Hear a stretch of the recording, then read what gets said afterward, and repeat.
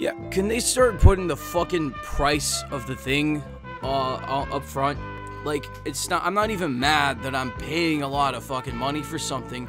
I'm mad that you didn't tell me I'd be paying this much money till afterwards. What the fuck is a service fee? What do you mean service fee? I thought the price was the service fee. Am I not already paying for the services rendered? You're telling me if I don't pay you $8.99, I just have to go pick up the fucking package myself from Richmond, Virginia?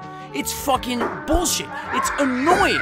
It feels like fucking a Yu-Gi-Oh! Not so fast, Yugi! You've activated my service fee charge, which allows me to take $7.99 from your wallet! Fucking God! They just barrage you with a bunch of these. Just bam, bam, bam, bam, bam. You're looking at the checkout like, how the fuck did we get here?